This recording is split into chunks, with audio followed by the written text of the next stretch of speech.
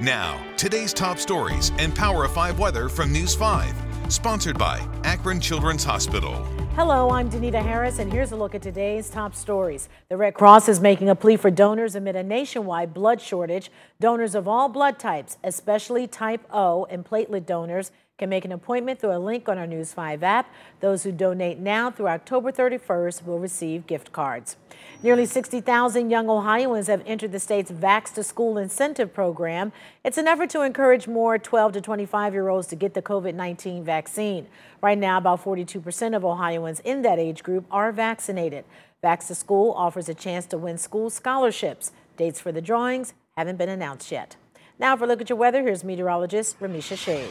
Not quite as hot as yesterday, but still quite warm for this time of the year. We're just a few weeks away from Halloween, and we're still talking about temps close to 80. Normally this time of the year, we're talking about first frost for the area. So enjoy that warmth while you can. Weak cold front rolling through today. It may squeeze out one or two brief light rain showers, but most of the afternoon will be absolutely gorgeous. Sun cloud mix, and those temps will stay on the warm side.